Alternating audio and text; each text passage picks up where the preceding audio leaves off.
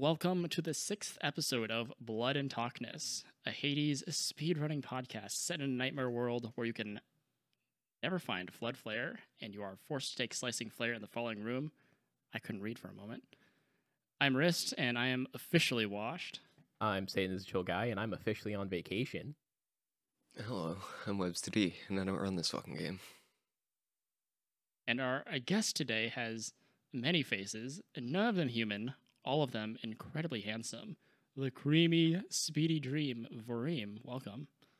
Thanks for having me. Hello. Yeah. I mean, you may not be thanking us. Wow. Right, and for gameplay, we have Satan. Who is popping off right now, by the way. Absolutely. Looking at a great run so far. Yeah, absolutely. You know, this is an update that I didn't really expect Supergiant to have the guts to put out, which is replacing all of their assets, changing up the gameplay, and yeah, for such a small team, they really pulled it off in very little time. Kind of out of the blue. It changes the landscape of how the game is ran, but you know, we're runners. We've been here before. I think we'll be able to adapt. Oh yeah. So yeah, let's. I guess we'll walk ourselves directly into Hades news, of which I feel like there's simultaneously been a lot of and not very much of. Yeah, I agree with that. The most recent thing, at least off the top of my head, and on my notes here, of course, is the speed gaming, the speed gaming race that we had. When was this? Was this a week ago or 2 weeks ago? I can't remember now. I'm not sure what time is anymore, to be frank. Same. I've been losing track. It was in the past, and it definitely happened. Me and Satan were there to commentate. Webbs and Vorime and Dunko were racing, and Webbs came out ahead. It was a week ago today. I had to go back to the group chat to check dates. Yeah. Whoa. It was the 21st. Dude, time flies. It does not feel like it's been a week. Yeah. Does it feel like yesterday, or does it feel like 2 years ago? Feels like 2 years ago. Same. That said, that was a really fun event. That was a really good race. Absolutely. It was fun for two people. It definitely was. Yeah, for me and Vorime. Rest in peace, Dunko. For those that didn't get to catch, Webbs came out ahead, Vorime in a very close second, and then poor Dunk got as dunk lucked as he possibly could have, I think. Only 3 sacks. Only 3 sacks, only saw Thans. It was pain. There's a lot of pain. We had the 2 to 3 sack range, so he could have gotten a 2 sack, but Didn't he get Voremed as well? Didn't he get Voremed on Hera or something? Yes, he certainly did. Yeah, ended up with Athena cast Haribo, a classic that doesn't really work anymore because they fixed Blinding Flash. Yeah. Oh wait. Oh, but he did get Parting Shot out of Tartarus. I remember that. Yes. That was pretty pog. He tried his best to make it work. But yeah, in the end, me and Webbs were separated by like less than 30 seconds, if I remember right. So yeah, it was a 15-second difference. Yeah, it was insane. Although, I guess I have a kind of a mind like yours, Vorime. So when we did GDQ, you said, I'm kind of hoping that something does go wrong because it'll be a nice showcase of what Hades speedrunning is like. And I think that the speedrunning event, the speed gaming event, really helped showcase that as well. You know, 3 really good players, 2 neck and neck, and 1 just lagging behind by 5 minutes. It was just kind of a whole spectrum of the experience summed up in a single race. I think that's how racing this game currently goes. I'm excited for we'll talk about it a bit later, I think, but for mod progress to really close that gap and make races more likely to be close the way that we've lucked into them being a lot of the time. They've definitely been close more than I've expected. Yeah, racing races. Yes. I will say racing luck is really interesting, and I think sort of the fun thing about Hades Racing Luck is it only actually matters the second the race has any stakes on it whatsoever, right? So like we're able to get away with like unmodded for fun community races on the weekends, right? And like lightly modded relays. Yeah, exactly. But the second you start to get to like Hermes Cup and something that'll be coming up here soon, where there's like actual stakes of money or, you know, fame or anything, just any stakes whatsoever. Well, there is certainly like a Hermes Cup effect, right? You become there's pride. Your name gets a lot more known. People put a lot of time and effort into preparing for these like more prestigious events, right? And so prestige, that's the word I was looking for. Thank you. so it's unfortunate that you know, we don't quite have a mod in place that we would like, but I think we're getting closer. I can't believe I got 9th place by those chuckle fucks. we left first round the qualifiers, and I was like, dang, Riss is a shoo-in. Let's see if he makes it out of round 1, and then he's like 9th seed. Exactly, too far. Absolutely insane. Shout outs to everyone that qualified. The times were absolutely sick. Yeah, Hades runners are getting good. We're getting a lot of like the newer crop of runners are starting to get more RTA experience, and I think it's really showing. Yeah. Absolutely. Well, that comes from a lot of them. It just did, like, speaking for Ananke specifically, and I think this is a case for a lot of the new runners, they went hard on a lot of IGT categories, and that translates very well into, like, RTA, you know what I mean? Aside from, like, absolutely. It does a good job preparing you, definitely. Yeah, it gives you a really good, like, solid basis of what to look for.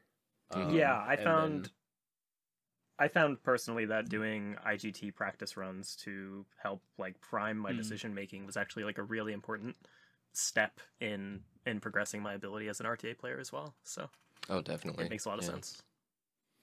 And then you got chucklefucks like me and Austin that just jumped right into RTA, and it took us a lot longer to get good, but we got there eventually. I regret not spending a lot more time in IGT, but I don't know, man. RTA looked so much more sick to me.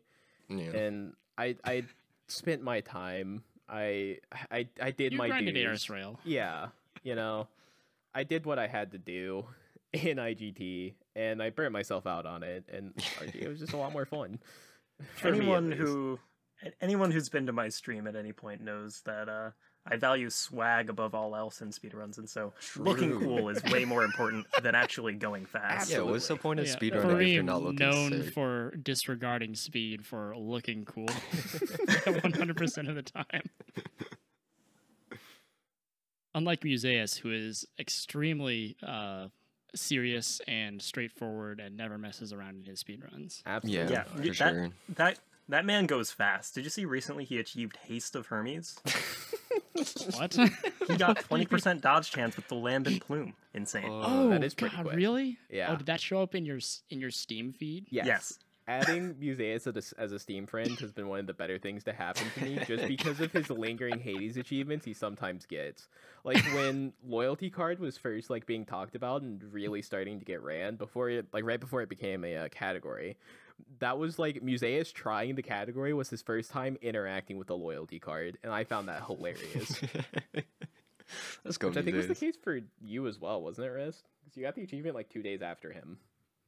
It's possible. I honestly don't. I know I've done it before, but that was probably before achievements. So the achievement doesn't tell the whole story. Although we're saying that, you know, certain things will prepare you for certain parts of speedrunning Hades, but then we have weirdos like Museus who jumped directly into it after, what was it, like a week of playing? A week or 2 weeks, something like that? Yeah, I'm pretty sure that's what happened. Saw my stream. It's like, fresh file, let's do that. Yeah, what a category to dive headfirst into for your first like Hades speed category too. Holy crap. that's what I did too. Really? Yeah. I think we have someone else who's doing that too, right? Was it Pantaloons? Yeah, Pantaloonibin, right? Who is an exceptional Hollow Knight speedrunner turned Hades fresh file runner. Hey, Oh, that's sick. I think they're down to what 33 minutes. Yeah, with the first run. First run. Oh wow, It's really not good. bad. Yeah. I'll be looking forward to verifying their times as it goes lower and lower. I'm excited to see my world record finally have some competition. You know. What? Breathe. I can't. Listen, Don't lie to I'm yourself, second Riz. place. Don't No, lie no, to yourself, no. Riz. I can't wait to watch Riz get bopped out of third or second. Riz- Sorry. Someone pointed it out. I think you're technically third. You're second. What? You're behind Vor's non-hell mode, and you're also behind Vor's hell mode. No, that's not how this works. So you're technically third place behind Vorime. Wait, is your twice. hell mode faster than my Yes. regular mode? Yeah, I can fucking know, dude. That doesn't count. That's a separate. There's not. It's not on the boards. actually like the third fastest ever fresh file run. Poor Well, you know what? Riz If you 13. get a strong enough build, hell mode is just regular mode. That sounds like a cope to me, brother. It is a That's- cope. that's I'm quite the coping cope. really hard right now. Okay. Coping I with need to the get back into knowledge fresh file. that he is third place in fresh file behind Vorime twice.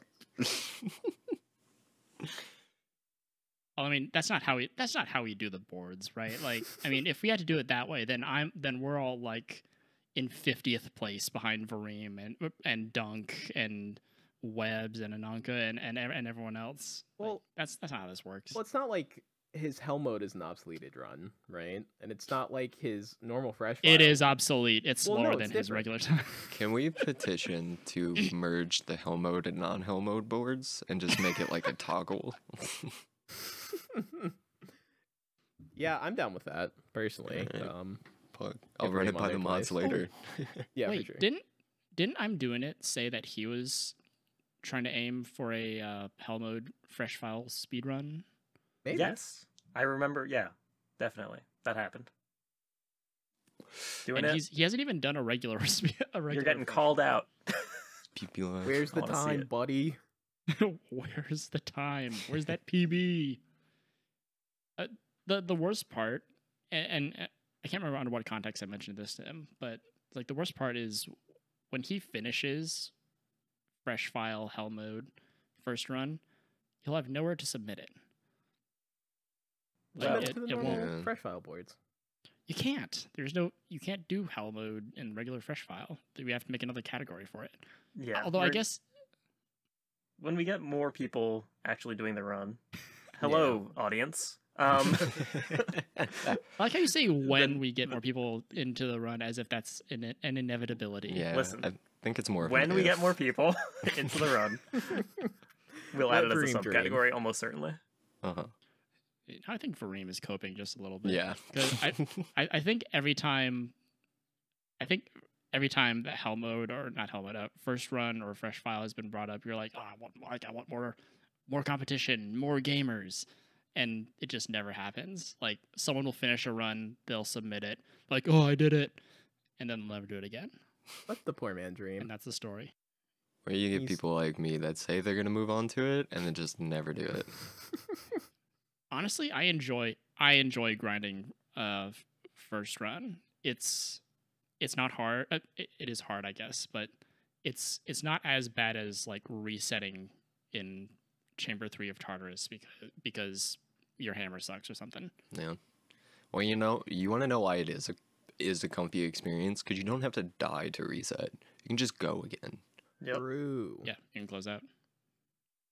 Supergiant, if you're listening, hey, give us a quick restart option, please. Please. That's gonna have to be a mod. Yeah. Add it to the bucket list of potential future mods for a potential future modded category and a potential future.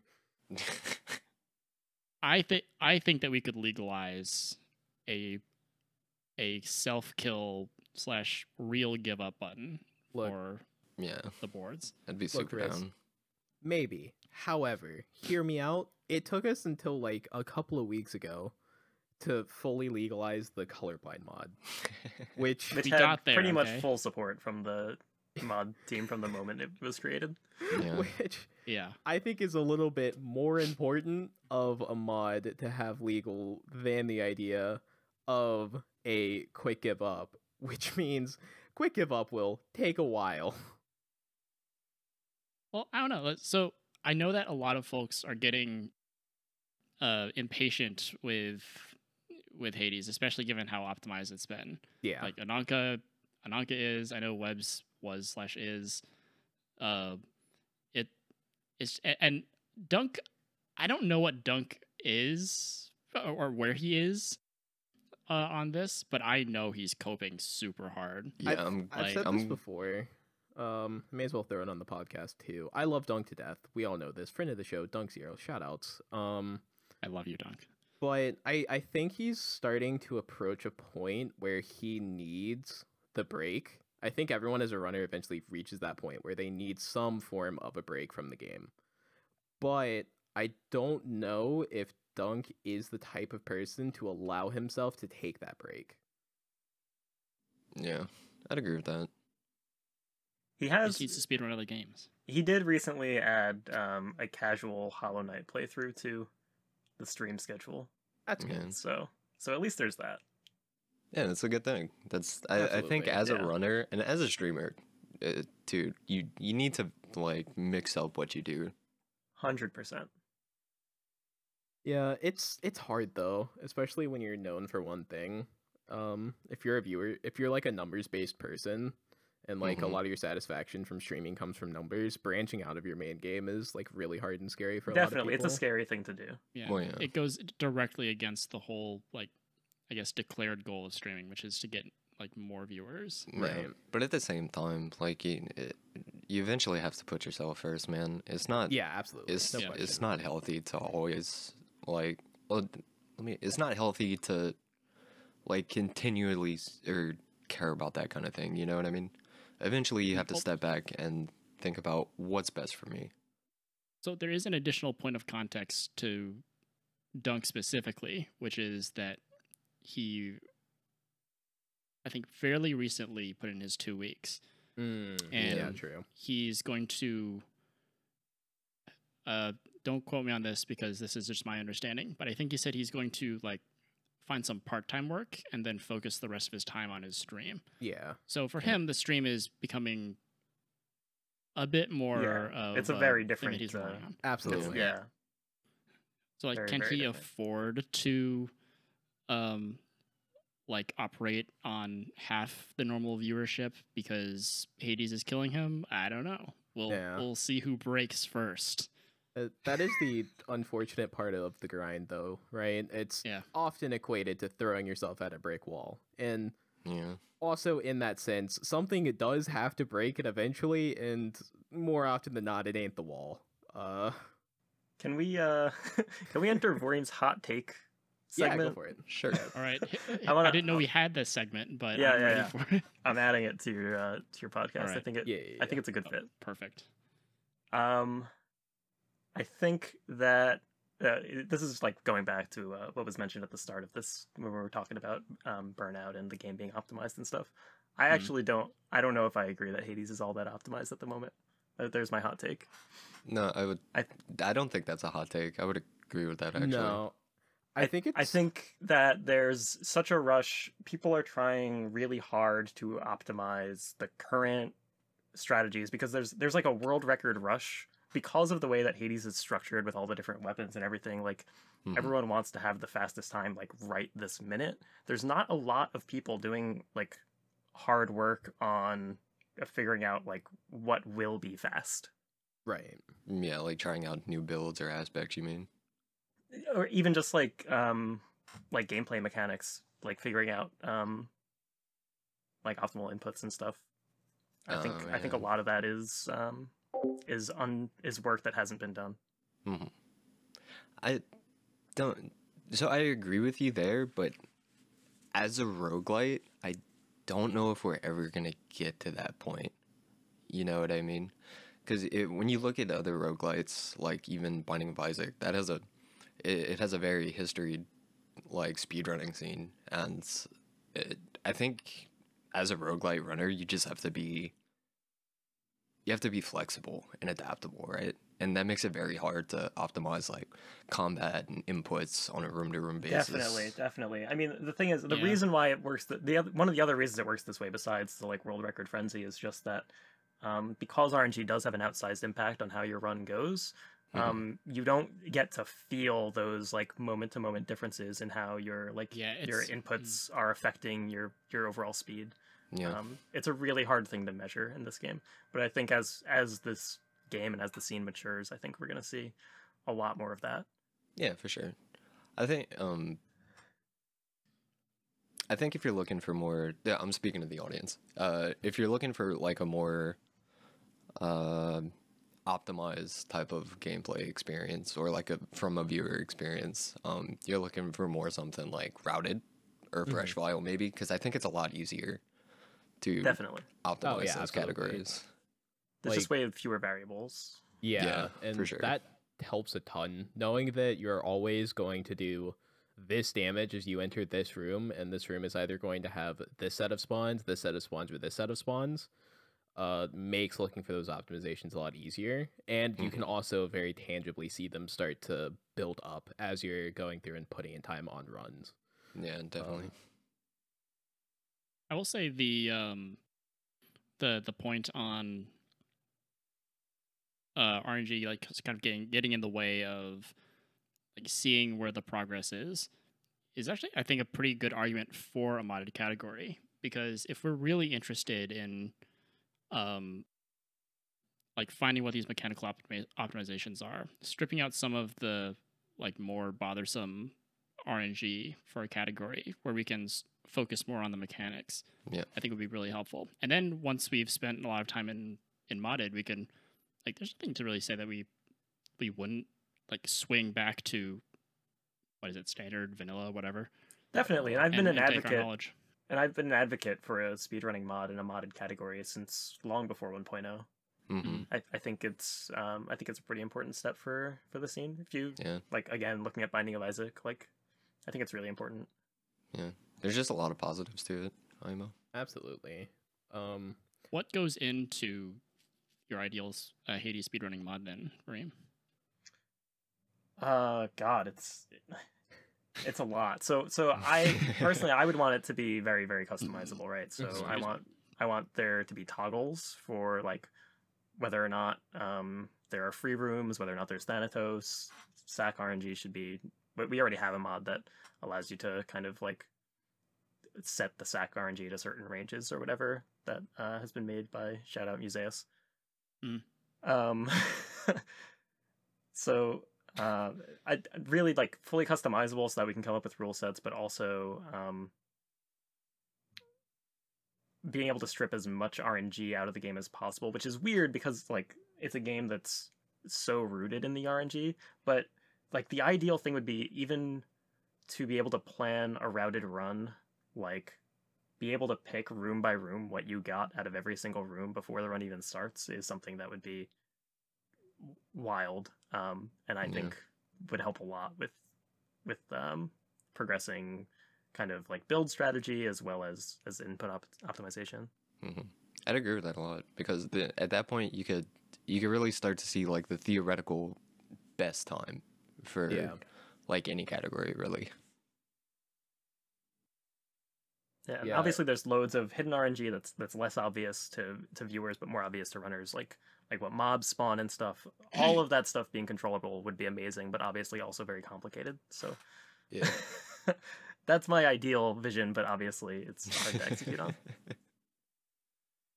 We're probably going to have to end up settling for something a little bit short of ideal, but of course, considering the unrest of the yokels, I think it'll be most beneficial for the game to get a modded category up as soon as possible. Yeah, I will say the other downside we have, I think we're there.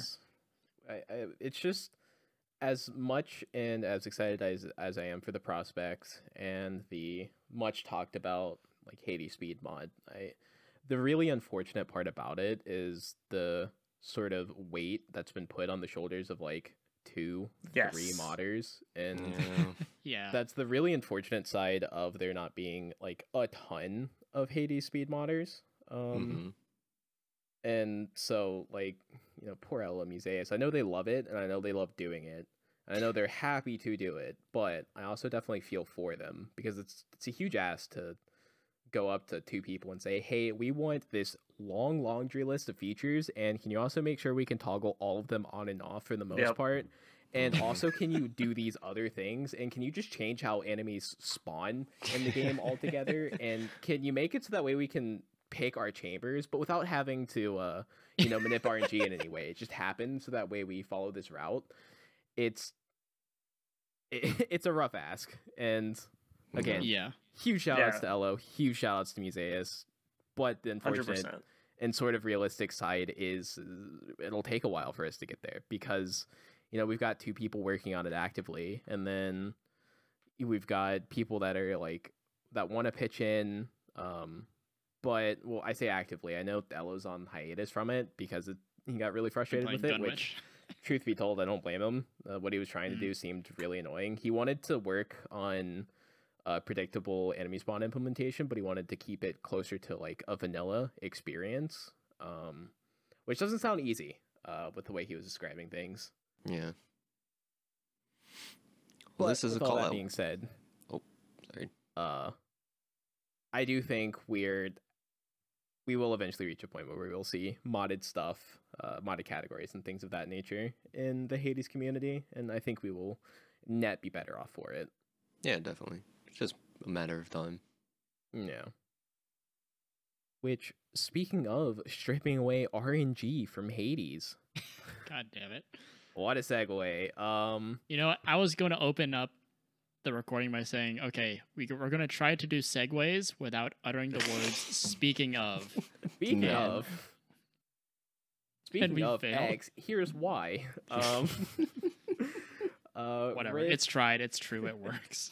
Riz, myself, Professor Timbo, Museus, and Dunk Zero have all been working behind the scenes. You guys have likely seen word of it. We're looking to get a racing series up and running called Hyper Delivery, and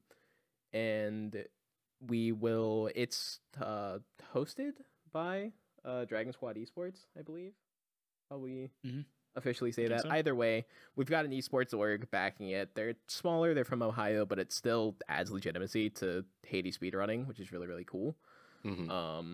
And the idea is you get a 24-hour qualification period. You do your best to jam out your fastest 3 weapons time in a 24-hour period, get it submitted. And then sort of similar to how Hermes Cup is doing at this time around, we'll pull from a top 8 and run a tournament. It should be a lot of fun. Weekend. Yeah. One long weekend. And we're going off the beaten path of previous Hades racing mods. We are really, really stripping things down to make it a bit more competitive, quote unquote, of an experience where luck is less of a factor. Always going to be a 3-sack. There will be no more fans, as well as no more barges or tiny vermins. All of those have been completely removed. If you were to get say you rolled to get a barge in Asphodel, that'll be replaced with witches. And I don't know what tiny vermin is replaced with, but it's just replaced with another Doomstone. Okay, yeah. And you physically cannot get tiny vermin as well, which is really good. Yeah, sounds bug. I want to say, since you mentioned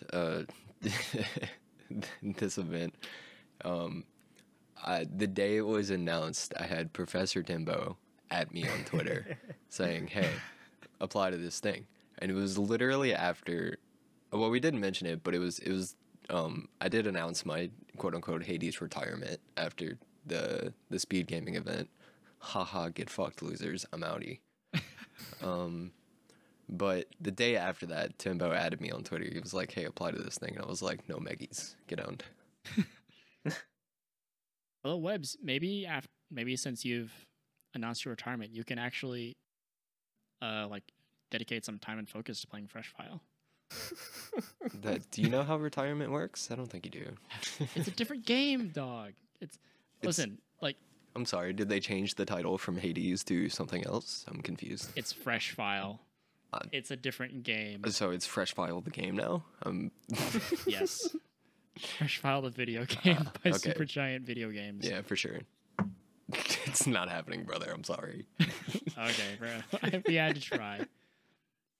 I predict Webbs 2D's retirement will be like a lot of people's retirement, where he steps away for a decent while, and then comes back and continues to do the thing that he retires from, just not as much as he was, if I had to more estimate and washly. assume. Yeah. No, my plan is I do eventually plan on coming back, but there are a couple key factors that I'm looking at to make my comeback. One, I would like some form of speedrunning mod on the boards, because I'm very tired of getting cucked by RNG. And two, I want to meet some more personal goals and like other games, and I want to learn some other runs. So whenever I'm done with that, however long that may take me, I'll probably come back. Yeah, for sure. Yeah, nice. I might take this approach with Curse of the Dead Gods. Honestly, I'm having a lot of fun, and the boards are completely empty. So I might do it. Oh, really? I might give Curse of the Dead Gods the Bablo treatment. I would watch the shit out of those streams. Yeah, absolutely. Awesome. This was pog as fuck. I have no idea how painful it'll be, but I am having fun with the game, which we can talk about a little bit later. I will say, so one fear that I think has been expressed with a speedrun mod is that if we remove certain kinds of RNG, the other RNG will just sort of bubble to the surface, and that RNG will become the thing that we focus on next. However, I consistently have enjoyed doing fresh file, where the only real RNG there is that sack. There is no other room RNG aside. Well, I guess there's like slight mini boss RNG, but it's so tiny that it might as well not even be there. It's super low impact. So I think so given how I feel about fresh file RNG and how populated it is with like really low impact RNG aside from again like the sack and the tiny vermin, I actually think it'll feel really good to be able to play without those large like high impact single instance RNG factors. Like jokes aside, I do agree with that, and I'll probably never stream it just because I'm so tired of streaming Hades lately. But if I ever do like want to play the game casually on my own time, I'll probably do that. However far and few in between those moments may be. Oh yeah, I think once this episode comes out, the qualifiers for hyper delivery will already be over. It's on the 5th, and this is the 28th of February. So that is super soon. For someone who frequently complained about us dating episodes, you sure did just put a hard date on it, Mr. 13. I mean, I've never complained about dating our episodes. I've just like accepted that we're going to date our episodes. I will say, as a regular listener to your podcast, I appreciate that you give the date of the episode because it gives context to some discussions. Okay, fantastic. But yeah, in any case, that is coming up, and me and Dunk will be commentating it. It's going to be, I hope it's going to be a blast. I love commentating with Dunk. Dunk is a fun guy. Absolutely. Yeah, we'll get there. Hope Webbs, will you tune in? Yeah, I'll watch that for sure. Hell yeah. So I guess past, like we've already kind of gotten into it. I just want to kind of talk about what games we're playing. We've talked a little bit about Webbs's retirement and playing other games. And Vorime, you've been playing not Hades games as well, right? Oh, definitely. Yeah, I've been doing for the past 2 weeks. It's basically been all Hollow Knight speedrun learning, which has been an absolute blast. I'm loving every minute of it. How's that going for you? Why did you choose Hollow Knight? It was something that was actually recommended to me when I was doing my casual playthrough of it a few months back. If you guys might remember some of those streams. You did a lot of those, yeah. Covert Muffin was in my chat and was kind of prodding me to like hey, maybe learn the speedrun of this game. So he is the Vorime of Hollow Knight, I see. I don't know if that's accurate. I don't think Muffin's actually done a finished run yet. Oh, well then. Get fucking roasted, Covert Muffin. But Muffin, finish a run.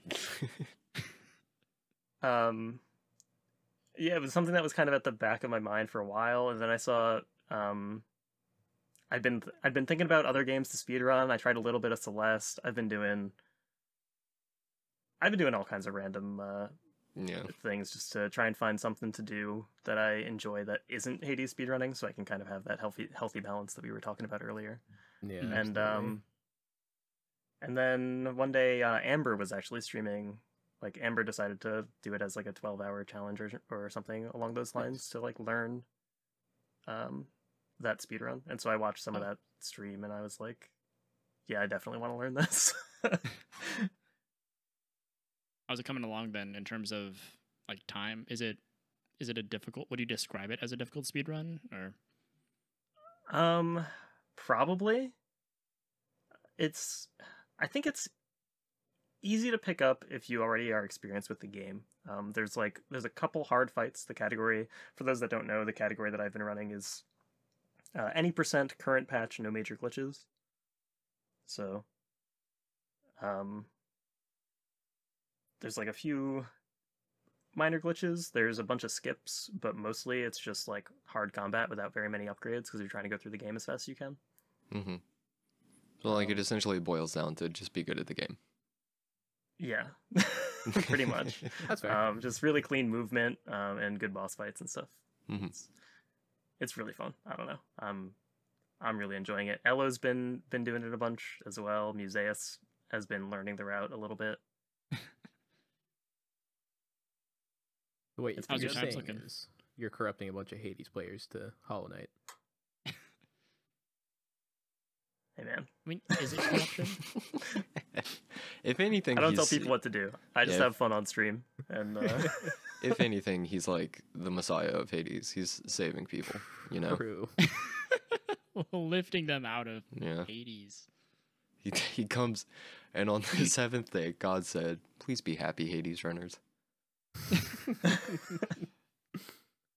This actually kind of reminds me a little bit of, maybe we're going through like a vague resurgence of this where Codex Tech happened and then no one knew what to do and they sort of took a break. I wonder if that is what's going on, right? Like we're waiting for the Hades mod to finally hit. I don't know. For the speedrunning mod. For me, it's not like that. I'm not sure what the broader sense. I feel like it ultimately it's very individual. But for me, I still love Hades. I still actually have plans to grind out Fresh File more. I really want to get sub 21. What the fuck? You can't make me more second place. The third place team. True. And I do want to push all weapons sub 140. I know Ananke's done a lot of work toward that recently, but like, I mean, I do want to see that time go down to 139 because I think that'd be hella cool. So it's just about making sure that I'm still having fun. So sometimes you gotta take a break for put too much of himself into it. You know what? Yeah, Ananke has gone really hard lately. You know what irks my fucking ass, dude? Is I felt comfy leaving all webs at the time. Because I was like, well, cause my goal was sub 140, and I've been on pace for it like so many fucking times. But I felt comfy leaving because Ananke was still grinding it, and I was like, okay, he'll just get it, and I don't have to fucking do it. And then he takes a break, and I'm like, dude, come on, you're the chosen one. We're all here praying for Dunk at this point. Poor Dunk, dude. God, we can't put that on him. Yeah, no. I'll go back to it at some point. It's just there's no rush. There's no rush. I don't feel like an obligation to do anything in Hades speedrunning like soon. It'll happen. Yeah, that's fair. Yeah, so we have all these, as we said, we have all these new super young runners as well. It's crazy. Like, it's so wild thinking about how many new people we have. I didn't even notice it until you mentioned it, but just they've all trickled in and now they're here. And Now they're getting Where's the time fast gone? and it's. If we want to do a full on boomer section, I mean, there was a time where, you know, you and me, Russ, we were two of like 8 runners. Like, yeah, basically, I mean, it was pretty scarce. Real question, Vorime, is when are you going to come to the incredibly cursed, down-patched world of 1.37 routed. Dude, I am very excited for the day that a non-downpatched route is created again. I wanted so badly to learn the route. You guys got dicked. Yeah, I'll let Paris sort it out eventually. I'm not broken. Well, it led to me being broken, but I'm not fully broken. I don't know. You're coping. I'm coping. I'll let Para figure it out on his own time. Love him to death. He's done a lot of work. I really appreciate all the work he put into it and all the things he did just because I asked for them. That was really cool sort of experience to have someone going through and almost tailor making a route to things that you wanted to see as a runner. But sadly, for some reason, a single change to rare crop kills my fun with the video game.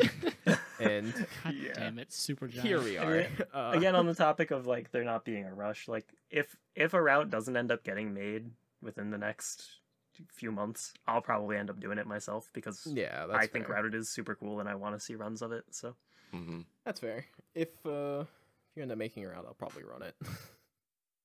And if Para makes a current patch route, I'll probably run that too because I don't know. I fell in love with it. It's a painful category to be bad at. It's a painful category to not know all of the little quirks that could throw you off route if you're not paying absolute attention. But God, when it all comes together, there's nothing else that feels like it in Hades. Dude, I've done my time with manipped runs. Never again. Kingdom Hearts. PP laugh. Speaking of coming to PC, I'll probably end up borrowing a copy from a good friend. And of 2.5, and I may have Webs 2D. Some deep Webs and Satan lore for you guys, for those that didn't know. I might not even know this. Yeah. So this goes all the way back to me knowing the existence of Hades, and I was a bright-eyed, bushy-tailed KH2 0.5 vinyl mix crit data org learner. Yeah, and there I was learning from a guide that was posted 2 years ago by a young chap named Webbins 2D. And I'm like, wow, this has a lot of info in it. I'm struggling with this part. Let me see how I can get in touch with him. So my step one was joining the Kingdom Hearts 2 speedrun Discord. And I noticed he's not there. Yeah, your first mistake.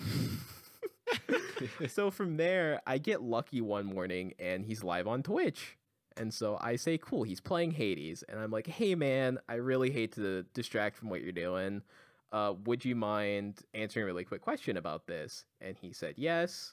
And then, helped me out, got me pointed in the right direction, but I was a bit more interested in the game he was playing, Hades. From there, I gifted him a couple of subs, was promised a data org tutorial that never happened, so instead what I'm gonna do is sit him down and force him to be my data org coach, teaching me the stuff without having to make a tutorial for it. Apologies about the tutorial, dude.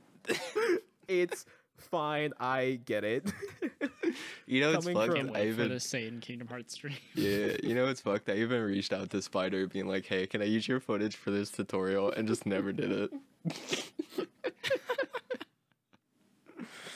Yeah, there's some great... I have a little bit of experience with tutorials that never get finished.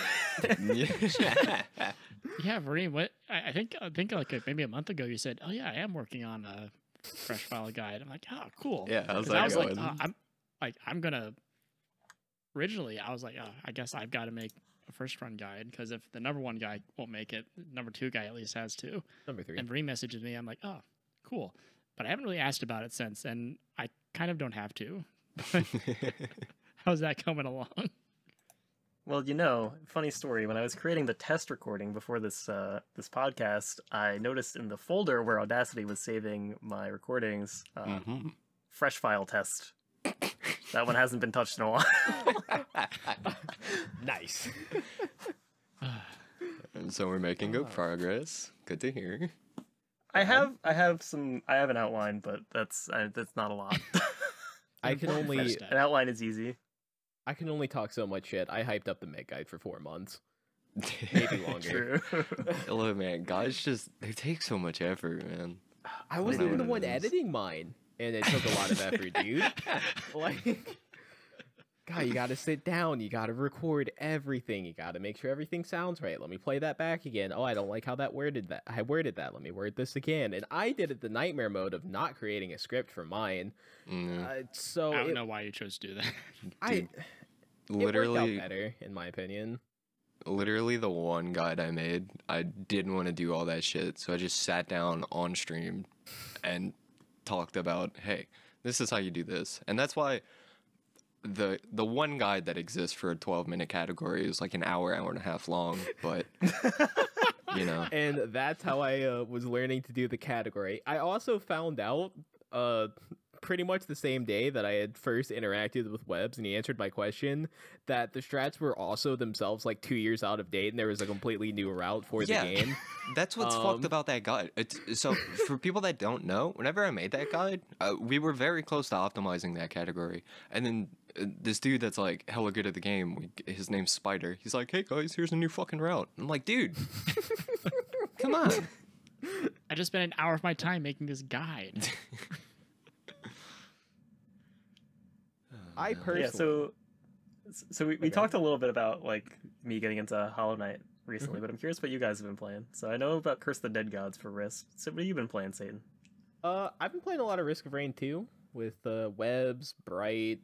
Oh no, just like all the homies from Webbs' Discord. I need to buy it.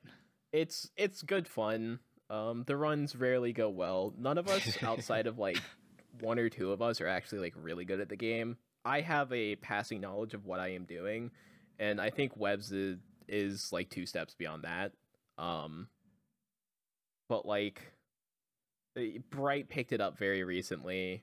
Maglev has been playing with us, also picked it up very recently. So like the runs don't go well, but the runs not going well is part of what makes them so damn fun. Yeah, Risky's not about good runs. It's about hanging with the boys.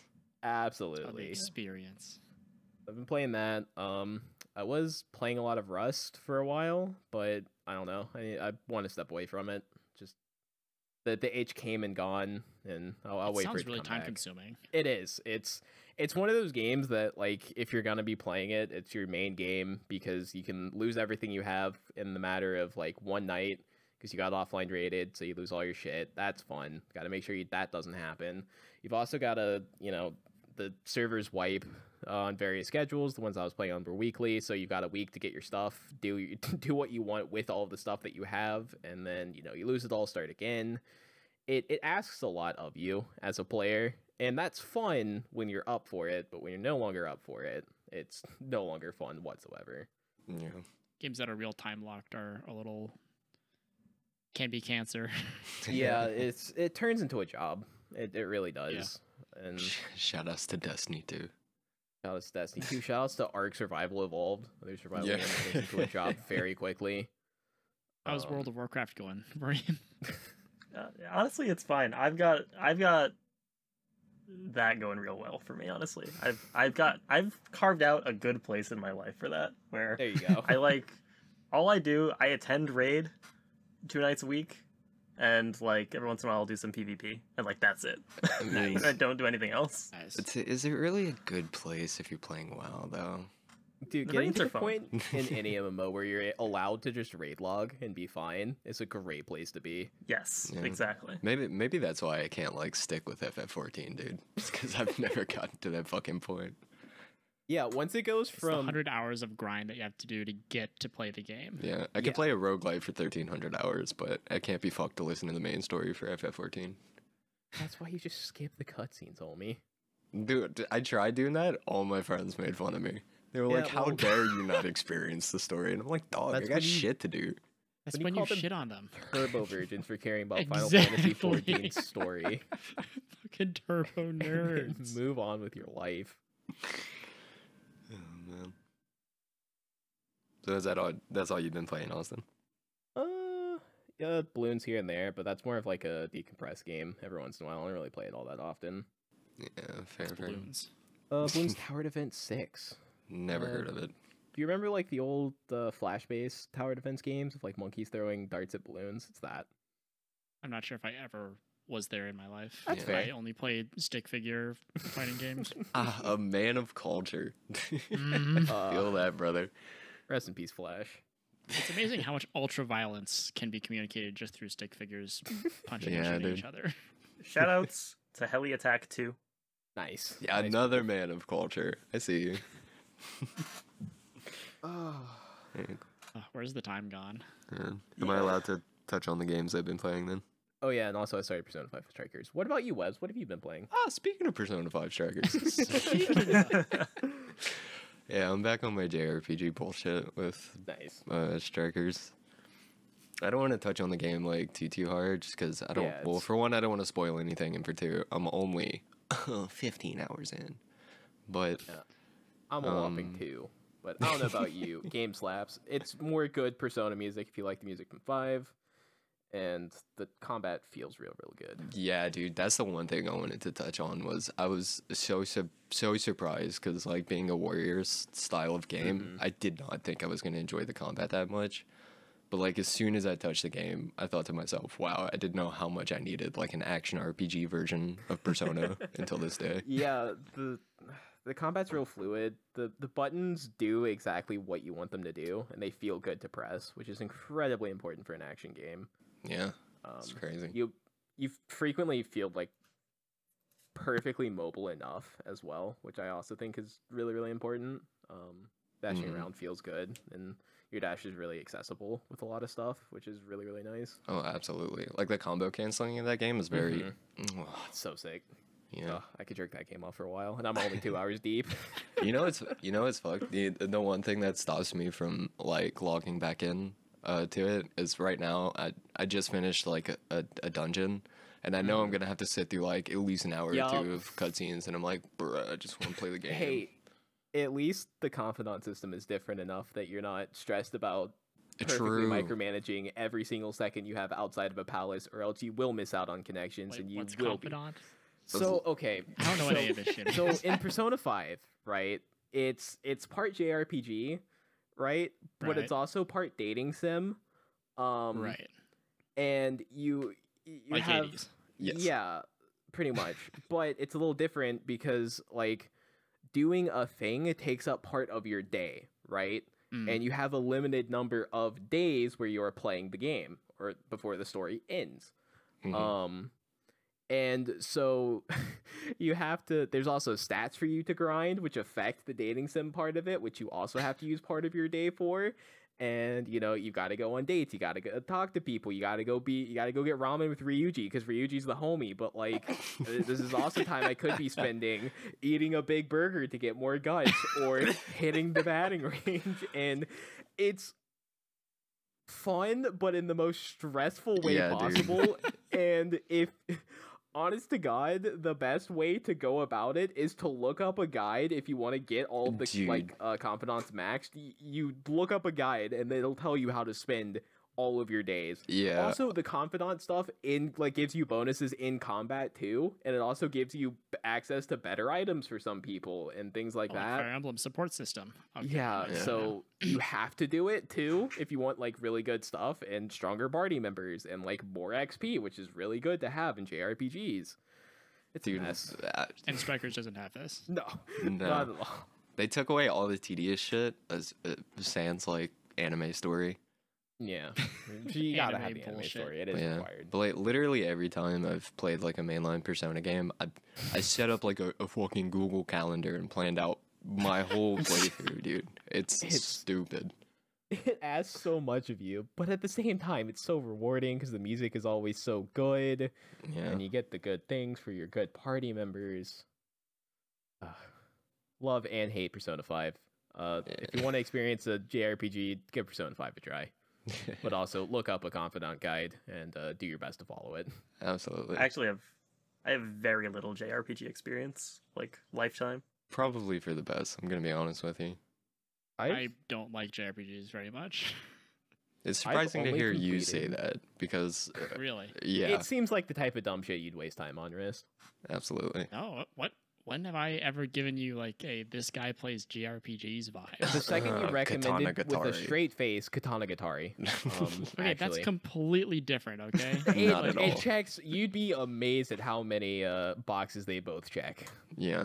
I get my problem with JRPGs is that there is, at least the JRPGs I've played, is that they're not that challenging. That's my problem. I played Final Fantasy. I tried to play Final Fantasy X, and I was just bored out of my mind because the combat was so dumb. Do you play Persona then? The Persona community thrives on difficult shit. Or Shin Megami Tensei. Yeah, I was about to say, play S&T if you really want to fucking hate yourself. Yeah. My struggle with RPGs in general, but JRPGs in particular, is just like system bloat, where there's just like so many different systems, and like not very many of them actually matter. You probably I will say the systems, like in Persona games, do matter, but you will probably not enjoy Persona if you do not like complicated and mini systems. Yeah. That is the nice thing, is all of them do affect things in some way. Except for like working out for more health. That doesn't matter whatsoever. But you don't have to do that anyway. Just get to watch Joker do pull-ups. That's fine. This is why I like Darkest Dungeon a lot, because it's actually challenging, and it has a kind of JRPG-ish system. Where it's like party-based, menu-based, like that sort of thing. But like the party-based, menu-based thing just never, ever grabbed me until Darkest Dungeon. Which is a good game, by the way. And the second one is coming out who knows when. I can't wait. Dude, that's why I keep not... I don't want to talk about games too much longer, because I'm noticing the time, and I don't want to keep everyone too long, but... That's the one thing that it stops me from playing Darkest Dungeon 1, is I know the sequel's on the horizon, and I'm like, dude, well, I'll just play the fucking sequel. But it keeps not coming out, and I'm like, dude, what the fuck? It's coming out alongside Hades 2, I think. Fuck. Right after Half-Life 3, I'm sure. You think Supergiant will... I mean, we've asked this, and everyone's been clamoring for it, but I'm just curious, like, do you think Supergiant will actually ever break their tradition of not doing DLC or, like, follow-ups? I think if they were to ever break it, it would be with Hades. Yeah. I also wouldn't hold my breath for it, though. Yeah, same. No. Financially, it's a no-brainer, right? So really, it just comes down to will, yeah. like the willpower of their team, and whether they like have the will to do it or the ideas to do it. Yeah. Oh, I think they would have the ideas. Just 'cause I think it's... I'm not a game developer, so, you know, take what I say with a grain of salt. But there's just so many things you can do with, like, an expansion for a roguelite, right? If you look at Hades Contemporaries, they have so many expansions. Like, I'm looking at you, Isaac. Yeah, for sure. Whether that's for the best. It's a bit of a different experience with Hades. Sorry to cut you off. Just because of the narrative element. Yeah. I guess so. I would guess like the difficulty in making an expansion for Hades would be like, okay, well, what's the fucking story here, right? Yep. Yeah. Yeah, I think like this is such an off-brand game for Supergiant, honestly. Is it? I mean, yeah, I feel like most of their games have been different enough. I mean, more so in terms of like this is, for one thing, this is a roguelike, which means that there's like a lot of replayability and shit going on, which doesn't seem like, at least it doesn't feel like it's been something that's really been in their games. I know that there's replayability in like Bastion and Transistor, but it doesn't seem like a big part of the game. Yeah. It seems like something that you can just do. Like when I finished Transistor, I was like, nice, done. Like I can play the game again if I want, because there is a New Game Plus, but that's just it. Like New Game Plus is just kind of there if you want it. Mm-hmm. I guess now that you mention it, most of their games have been at their core RPGs. I get you can kind of feel that in a way with Hades just because of the story, but I don't know. I would agree. It is different enough then. I do think the narrative is the hardest part about Hades DLC. I don't think it would be finding a setting, and I don't think it would be like level design or what we're doing. I think the why we're doing it would be the hardest part, and I don't know if Supergiant would be willing to compromise on that like at all. Mm-hmm. Truth be told, because like the obvious answer is like Olympus based stuff, right?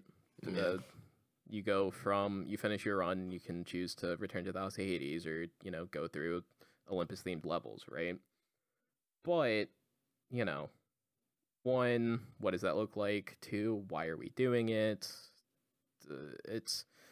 I think it'd be a bit hard to, especially with how great of a story Hades has for a roguelite, to be able to get away with something like that. Yeah. There's also the factor you have to consider, like when they add new gameplay elements, they spent a long time tuning the balance on Hades. Things are really, really good, balance wise. Yeah. I think. Oh, sorry. Go ahead. There's just so many more like interactions. Like even if you had like one more god with like, you know, a new set of core boons and a few secondaries and like a legendary and then a whole set of duos, like balancing that with the rest of the game is actually pretty difficult. I would agree. It would be a lot of work. So I feel you on that. But to touch more on like for the reasons why we would be doing it, I feel like it wouldn't be too hard with the base they've left us, being that Zagreus is just doing all this now because Hades wants him to, like, because it's part of his job, right? He wants him to like test out the security of Tartarus, or like, you know, just getting out. So like Hades could just be like, hey, we got some new rooms you could check out. They could be like alternate paths, and then the gods could be like, fucking, hey, we know you're doing this new shit, let us help you out. You know what I mean? So I feel like I agree the more difficult part would be the balancing shit. As for the why, I think they've left enough of a skeleton to build off of that. You know what I mean? That's fair. Honestly, if there is a follow-up or a substantive DLC, I don't think that the main character would be Zagreus. I think it'd have to be someone new. Just because I think it would get like a kind of weird sequelitis feel that no matter how well done it is, it might just feel like they're just doing this to make a sequel. It would have to be someone different, and it would have to be a whole bunch of different things. You're talking about a full-blown like Hades 2, not like a DLC. Yeah, I'm more talking about like an expansion. Well, yeah, or something like that. I mean, it depends on what you mean by DLC, I guess. It would have to be something separate. I don't think that they would take Zagreus and put him in another environment for the sake of another game. But I could easily see them taking another character from Greek mythology that isn't terribly explored and put them in a different environment and tell another story with them. I think the core difference we're talking about is I think there's a difference between like expansion, which is working off what you already got, and like more story DLC. I think you're more so talking about like story DLC, right? Yeah, well, I mean, the story would also affect the gameplay because if you do a separate person, they shouldn't play the same. Yeah, for sure. That sounds like way more work. Doesn't Hollow Knight have a? Is the new thing out where you play as Hornet, right? No, that's going to be a full-on sequel. Yeah, okay, it's a full-on sequel that has been in the works for forever, and we have not gotten any news about a release date. We got an announcement, and then COVID fucked everything. So you know. Nice. Well, if Supergiant releases a follow-up, I think it would be more along those lines than I could see a that. DLC. Yeah, definitely. And honestly, just to quickly revisit Darkest Dungeon, this is actually why I'm quite pleased that it's taken them a long time to put out Darkest Dungeon 2, because it means that they're not just like recycling the same stuff and then putting it somewhere else. Oh yeah, for sure. It's going to be noticeably different, and so at least that's my hope. Yeah. No, I've always been like a huge advocate for like studios to take as much time as they need for a game. Definitely. You don't want to be CD Projekt Red, like, ever. Yeah. I'm also looking at you, Square Enix. Lamau. They did a good job with Final Fantasy VII. You know. It was okay. That's also not the game I was referring to. Yeah. Well, I'm looking at excuse me. I guess we're talking about Kingdom Hearts. Yeah, I'm looking at you, Cage 3. That's fair. But to touch more on FF7 Remake, it's got some issues, man. Actually, I haven't finished it, but I have enjoyed what I've played. I don't blame you for not finishing it, because a lot of it is just walking simulator. Yeah. That's my biggest complaint. Well, okay, you are also talking to the person whose favorite part of Final Fantasy 14 was not 14, 15, excuse me, was being able to drive along the countryside with your homies and choose the radio station. Yeah, no, driving with the boys was fucking hype, dude. Yeah, that's different because that is part of the core gameplay experiences, vibing with the boys. If you're coming from OG Final Fantasy VII to remake, you can tell it's just padding because they broke it up into separate parts and they had to make a whole game. Hold on. Like out of the Are we going to go with the idea that Final Fantasy VII original did not also have a bunch of padding? No, I'm not saying it didn't have a bunch of padding. I'm saying that FF7R had to make more padding on top of the padding that was already there. Anyways, fuck you, Square Enix. I will be paying you $60 for KH3 again, but fuck you. Well, how about $60 for 2.8? How do you feel about that? Yeah, suck my fucking balls. I will never. Anyway. Are we good on time? Y'all down to do media now? We can. I feel like we've hit that time. Yeah, right, we're for sure. Rolling up on it. Vorime. It's like a nice, reasonable time. Hello. Hey, buddy. How you doing? You know, I'm ready to do this podcast. I'm pretty excited for it. I think it's going to be a good show. Yeah, talk. Yeah, I'm feeling Yeah, it. yeah. Well, hey, thanks for coming.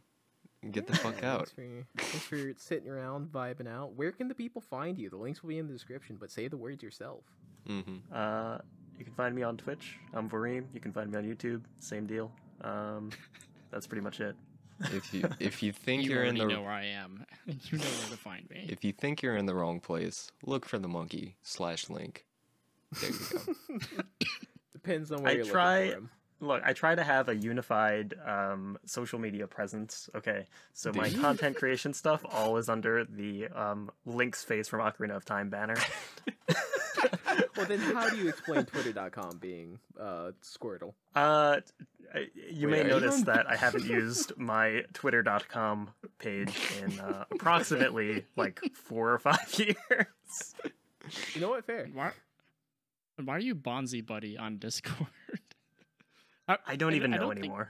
This isn't fitting your unified social media presence because you have. Well, no. Because look, it's for my content. Yeah, it's for my Discord. Content. Okay. Discord content creation persona. Yeah. Okay. Yeah, Bonzi Buddy is actually just Vorime. That's yeah. Oh, Link is the mask that Bonzi Buddy wears as Vorime. I got you. Exactly. Yeah, it was a pleasure having you on. We're gonna walk you out as we walk the rest of our audience on out. That's right. If you came here for gaming content, see you later. All right. Well, thank you guys for having me. Yeah, for sure. Thanks for coming on. This was a lot of fun. Maybe I'll come back on sometime. We'll see. Yeah. Oh, Paul, dude, I can't wait for you to join the ranks of past guests that shitpost in this Discord. It's gonna be great. Yeah, Courtney's doing it a lot. It's good fun. It's not everyone that's been here, but some of the past guests will frequently use our Discord that we use for organization and keeping everything in one place to just kind of shitpost. Or if you're Courtney, just sort of seize control of the whole operation from under our feet. Yeah. It hasn't worked quite yet, but she's getting there. She's trying. I think she's figuring out the loopholes as we speak. Well, what she doesn't know is that there's nothing to seize control of. Well, we'll keep that facade up for as long as possible. Yeah. Anyways, as Vorime walks out, I'm going to take a quick second to go take a piss too. So I'll be right back. Okay. Wonderful. Right, yeah, Vorime, thanks for being here. We really appreciate your time. Yeah, no problem. It was good. We hit on all kinds of stuff. Yeah. Have fun on your stream tonight.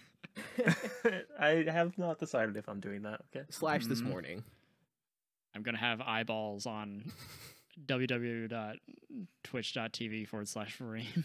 All right. All right. I guess I'll cut my recording. Guess we're done. Cut the recording, and you can peace out.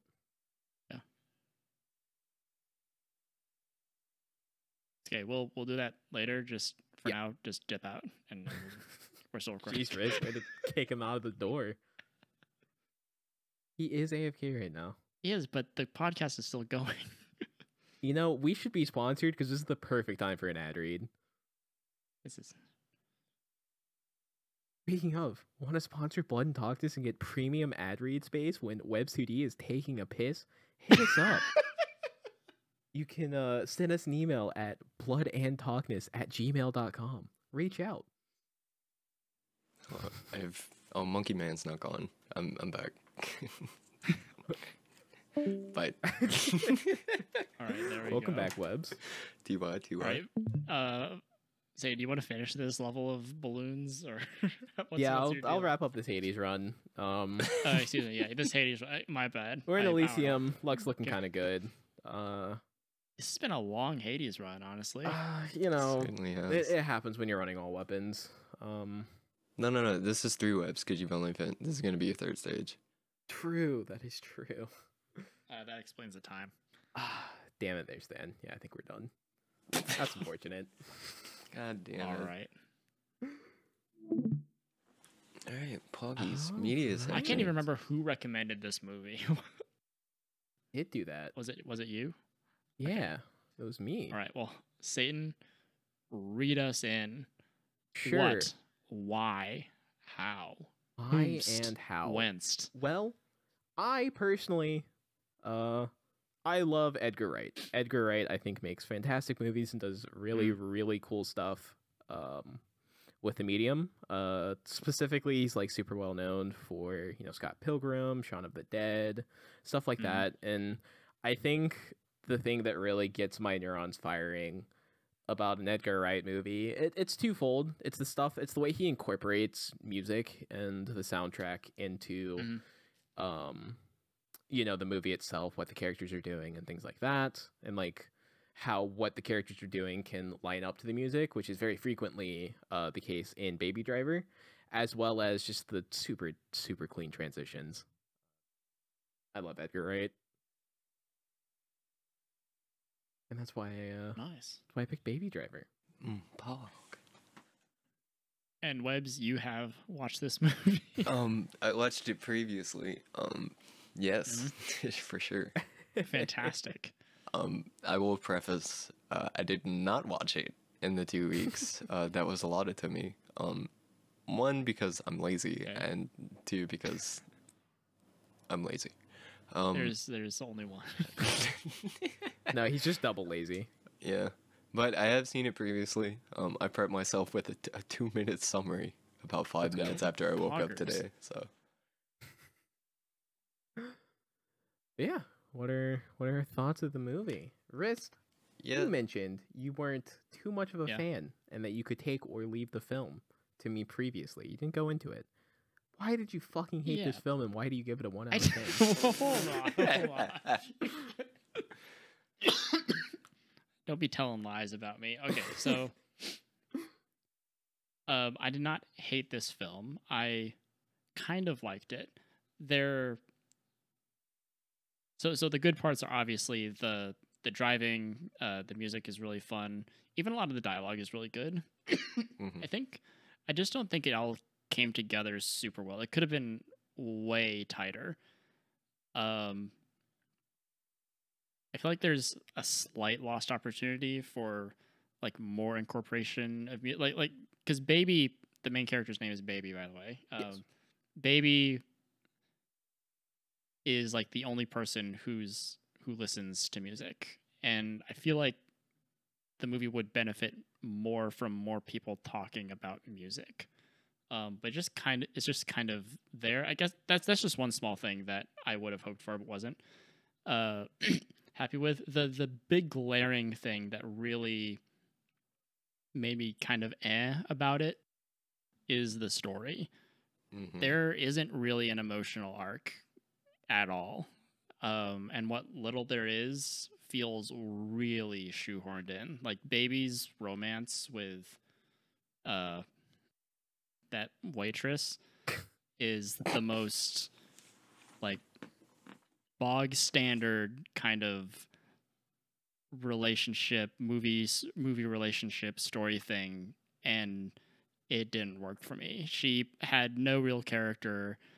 I thought their initial conversations were pretty cool, but then it just kind of went from that to I'll put my life on the line for you sort of thing. And that was just she went from nice to meet you to I'm a ride or die real quick. Yeah. I will say. Yeah. And Kevin Spacey also doing that thing was also super weird, because for most of the movie he's like this super business hard ass kind of guy.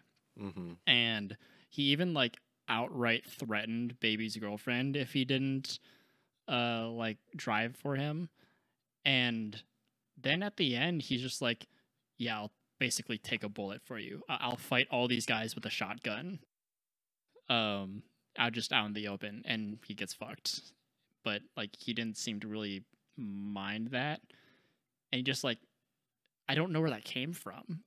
And when the movie closed out and we got like just 5 minutes of stuff we didn't need, like we learned that Baby's real name isn't Baby, which I guess is fair, but it's like, why did we have to spoil that? I guess like it was kind of the movie started off kind of mythical, where we have this incredible driving sequence, and Baby is like this mysterious sort of like, but also pretty like good, down to earth sort of guy who's just really good at what he does, and he's just trying to do his job. And it took us down to earth, I guess. Like it started big, and then it kind of like became more and more grounded, which I didn't like. I feel like it should have gotten more and more over the top. Like the Baby is a larger than life kind of character, but none of the other characters felt larger than life. The world didn't feel like it was constructed properly to hold what Edgar Wright was trying to do. I wanted more characters who were as wild and whack as Baby, which is kind of what happened in Scott Pilgrim, right? Because everyone's just fucking crazy, and so like all of the crazy dumb shit. I mean, the characters themselves are pretty simple, but like they kind of make up for it with style and stuff. But the characters didn't really have much style. Mr. Ham did pretty well as I guess he's kind of a villain / the villain. He's pretty cool. But again, they didn't really have much going for him. I liked the scenes where they were talking about their music, but I think they just needed to go into that. Excuse me. They just needed to go into that a little more, and we would have had something way tighter than the kind of story mess that we had toward the end. And honestly, I don't even think any of the driving sequences beat how cool the first driving sequence was, and I wasn't really like as jazzed about the other ones. So it started off on a real nice high, and then it went kind of downhill for me. It never really crashed, but there were a lot of problems that kind of distracted from what I think was just the raw coolness Edgar Wright wanted to convey. Yeah, that's fair. So, I'm sorry. Okay, I was just gonna say, I agree with a lot of your points. I remember, when I first finished this movie, thinking back after I finished it, and I was like, the way this movie sets itself up to be is like a Tarantino film, right? Mm-hmm. And I think Baby is very close to a main character that you would see in a Tarantino film. However, in like a Tarantino film, you also have more Tarantino characters to support the main character. And that's one thing this film lacked a lot. So instead of it ending up in more like a Tarantino-esque finish, it made Baby himself as a character kind of plateau because everyone else was like declining in quality as the movie went on. You know what I mean?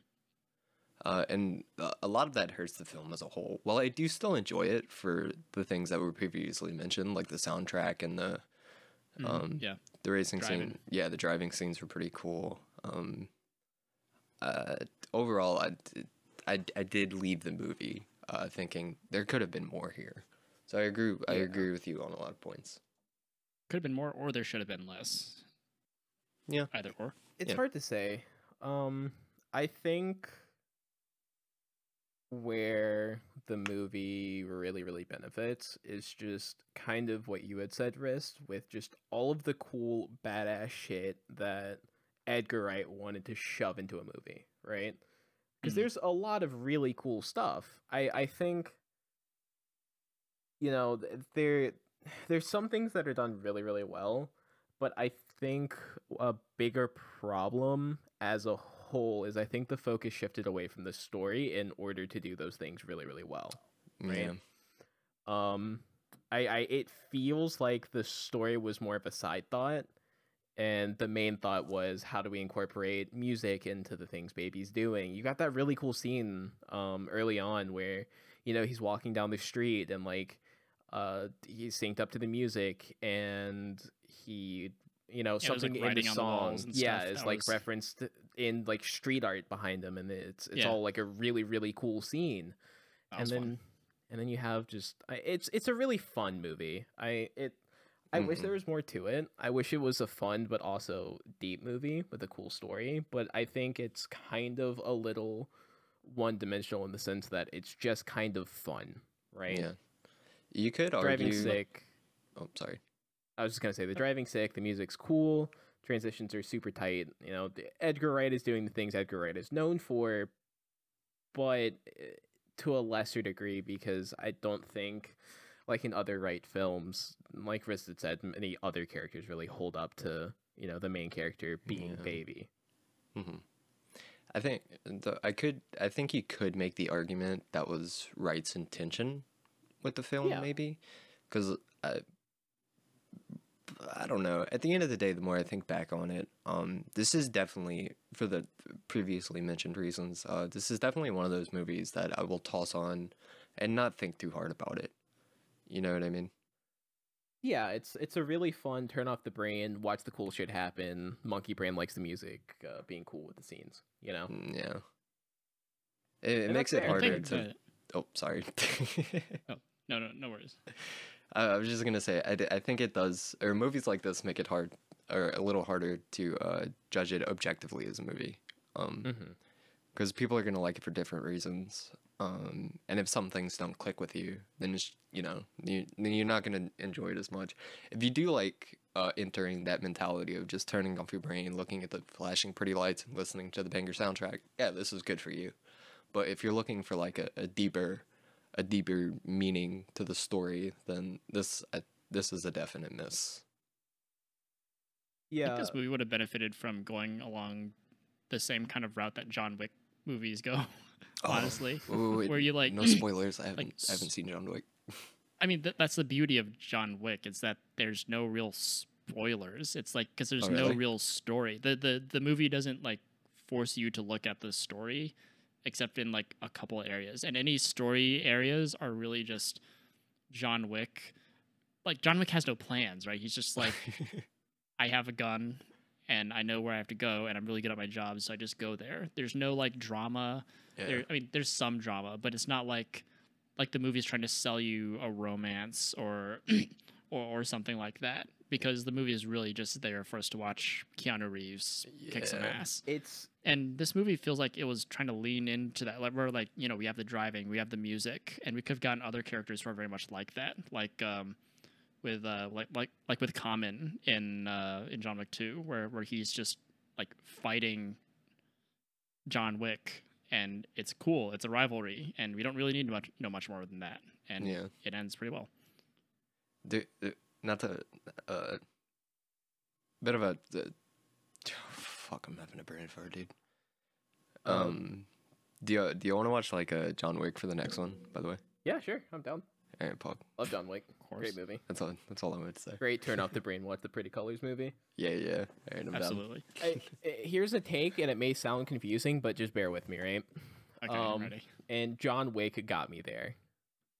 Baby Driver feels very similar to the original Taken, where it feels like the purpose is sort of John Wick-esque, where you're watching this really cool main character do really cool main character things, right? And John Wick does it well because it doesn't expect you as an audience to care about the other bullshit. It focuses on the main character doing the cool main character things. That's what people are there for, right? Yeah. And Baby Driver is closer to Taken, where you have a really cool main character that's doing these really cool main character things, but they have a bunch of side shit that they want and ask you to care about, almost. Like, it's almost expected that you care about Liam Neeson's daughter, and you're expected to care that he's trying to save her. Not that... when you're just there to watch Liam Neeson beat up on a bunch of bad guys, right? Yeah. We're here to listen to, you know, a really cool soundtrack and watch really, really cool driving because it's about a dude who's really good at driving, right? But you have this side love plot where it's characters introduced, they're flirting, suddenly she's willing to absolutely die for him, and what feels like 4 days later, right? We've got like threats to Baby's roommate, I guess, Joe, where like foster father ? That's never explained, but Baby just lives with like a really old deaf guy with like, you can tell his eyes are starting to go too, right? And you know, the Baby lives with him, and it's not explained what their connection is. You can just tell they care about each other. And then Kevin Spacey's character like halfway mentions he knows about him as sort of like a nod about, you know, I know more about you than you think. And we're expected to care, but we don't know what Joe is to Baby at all. It's well, I think this like all harkens back to, it was just like trying to do too much, right? Yeah, I can agree with that. Yeah, absolutely. So, like, I think if you strip it down a little more, it could have been like a much more enjoyable experience. I don't know. That being said, I do still like the movie. But... oh yeah, no, I absolutely enjoyed my ride. I had a ton of fun with it because it is a fun movie. It just asks a bit more of you than the average fun movie, and the things it's asking of you, it's not doing as well as the fun parts. You were gonna say something. Yeah, it really. Yeah, and maybe Edgar Wright just really wanted to work with what's his name again? Jamie Lee Fox, right? Could be. Kevin Spacey and Mr. Ham and all that. That was it. The start of the show for me. Ansel Elgort. I'm trying to fuck that man to the moon and back. I feel He's a cutie. Wait, what? Who? When? What? Main character, Sorry? Baby. Oh, okay. I said it. I've never seen him. I don't think. He played in outside of this. Fuck, what was that other movie he did? It was like his first breakout movie. It was that John Green book. Oh, something about stars. The Fault in Our Stars. Yeah. He was in that. I didn't watch that movie. It was okay. I've never watched or read anything by John Green. I'm sure he's an excellent writer. I know I'd hate his stuff. Yeah, also, avid listener of Blood Talkness. Let's go, John Green, friend of the show. Hey, John. John, I really liked Looking for Alaska, except where the ending was dog shit. Thanks. John, I've also never consumed any of your media or novels whatsoever. Am I the only one that's read like his whole catalog?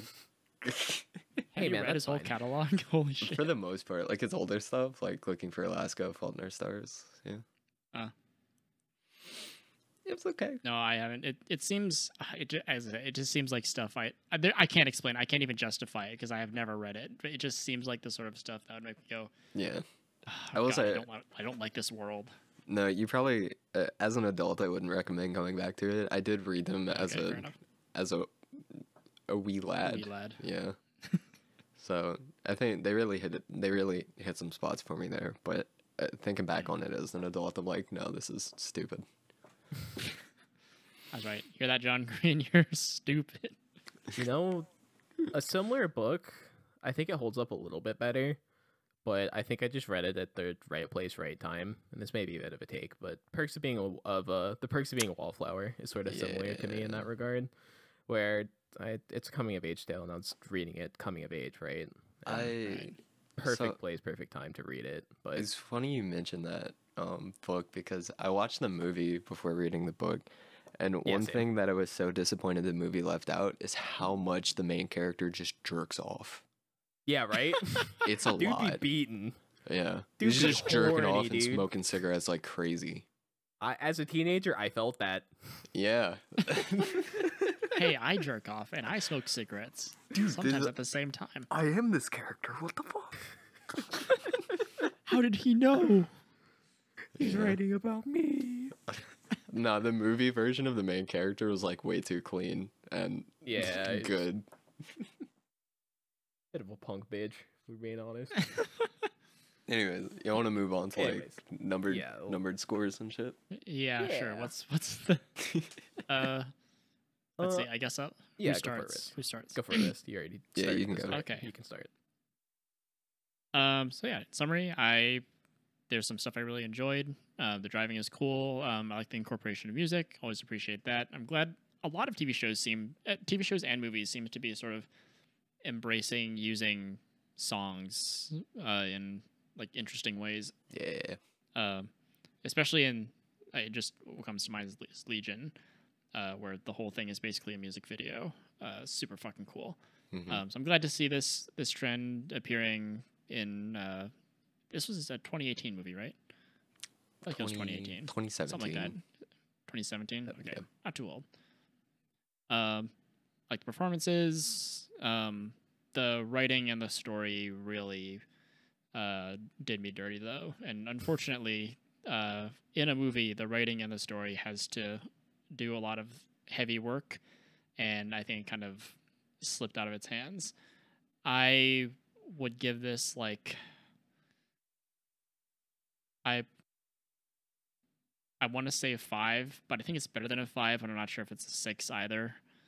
So I'll go with, let's say a positive 6 or a positive 5. Whereas like this movie isn't anything super special, unfortunately, which really sucks to say about an Edgar Wright movie for me. Mm-hmm. But you'll still get some Edgar Wrightness.